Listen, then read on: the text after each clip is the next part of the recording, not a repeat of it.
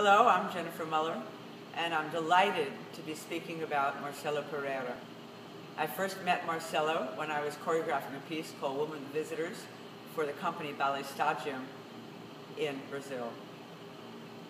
Immediately, I fell in love with how wonderful he was as a dancer, his spirit, his generosity, his technique, and I fell in love with him as a person. Very shortly after that, he came to New York to be in my company, Jennifer Muller The Works, and my first memories of him in New York were wearing a wool cap and gloves and a big wool vest in rehearsals because he had never been in a place as cold as New York in the winter. Very shortly, Marcelo became one of the lead dancers in The Works and originated many, many significant roles in the company. On stage, he not only had an exquisite technique, but he had that amazing quality called charisma that just captivated you watching him. That combined with kind of an innocent, generous spirit made him absolutely something that just came out and grabbed you as an audience member and as a viewer. He was absolutely a delight to watch. I can remember him in very many roles in the company. He was doing, we did an outdoor piece in a garden called Longhouse Reserve, and he was tied with a rope and under a tent, and the animal force of this was incredible. I remember him in a piece called The Waiting Room, where he was a silent specter that was the dangerous element in the piece. It was almost like a spirit character that had control over the other characters, and he was able to exude a tremendous sense of danger. He did the opening solo in The Spotted Owl, and it was an exquisite solo. And he did in Thesaurus a very fun part, where he had a long pole, and he pushed off the pole and bounded all over the stage. These are only a small bit of what he did. I've put together a video for you with the help of my magnificent dancer here in the company, Seiko Fujita, that shows some of the pieces that he was here in the works, but not certainly all. And you're going to be able to see how incredible a dancer he was, and I'm sure still is. Marcelo is not only extraordinary technically, but I think that he's one of those very, very one in a million rare people that absolutely brings his personality across to the audience, out into the audience, so that he captures your heart. I think all of you are extremely lucky to be working with him wherever you are. He has a generous soul, a wonderful soul. He loves life, and he is absolutely full of spirit. I wish him all the best, and I send my love to you, Marcelo, wherever you are, and for the celebration of all the people that are going to acclaim you and celebrate you. Thank you.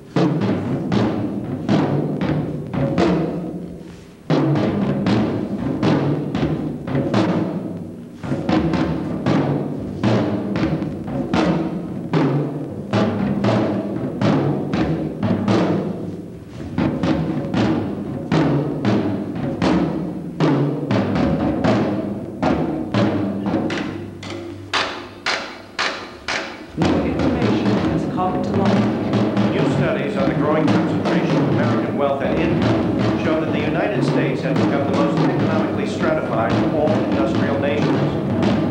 Federal Reserve figures show that the richest 1% of American households, with net worth of at least $2.3 million each, have nearly 40% of the nation's wealth. At the bottom end of the scale, the lowest earning 20% of Americans earn only 5.7% of all the after-tax income paid to individuals in the United States each year. While incomes rose for the most affluent 2/5 of the nation's households, the rest of the country suffered from falling incomes, creating the result that the average American is working longer hours for less pay, often holding down 2 jobs or the equivalent of a single job a day.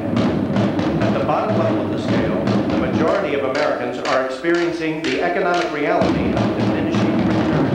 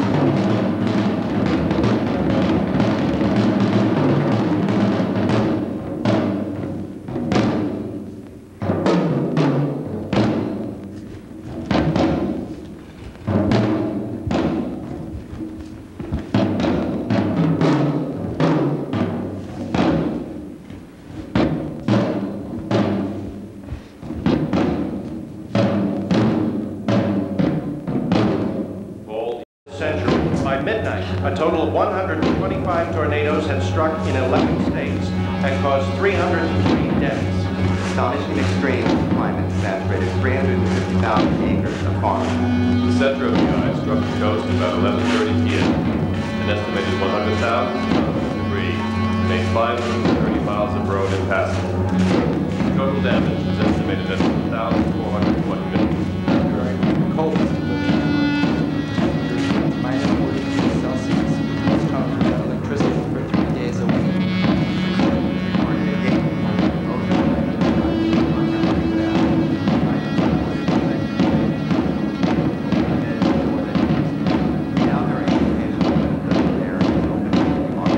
About 10 million residents will lose their homes because of the rising sea level.